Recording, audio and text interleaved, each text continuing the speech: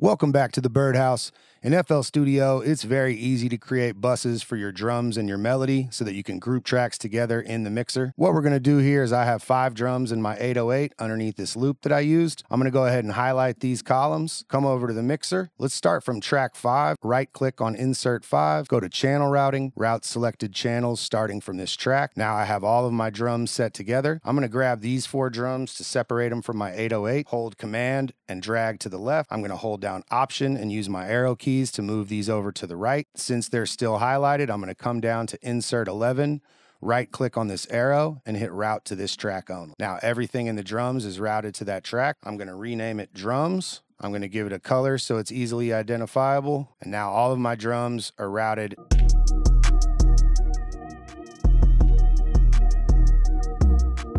And now I have my drums set up on a bus. I hope this helps. Like and subscribe for more.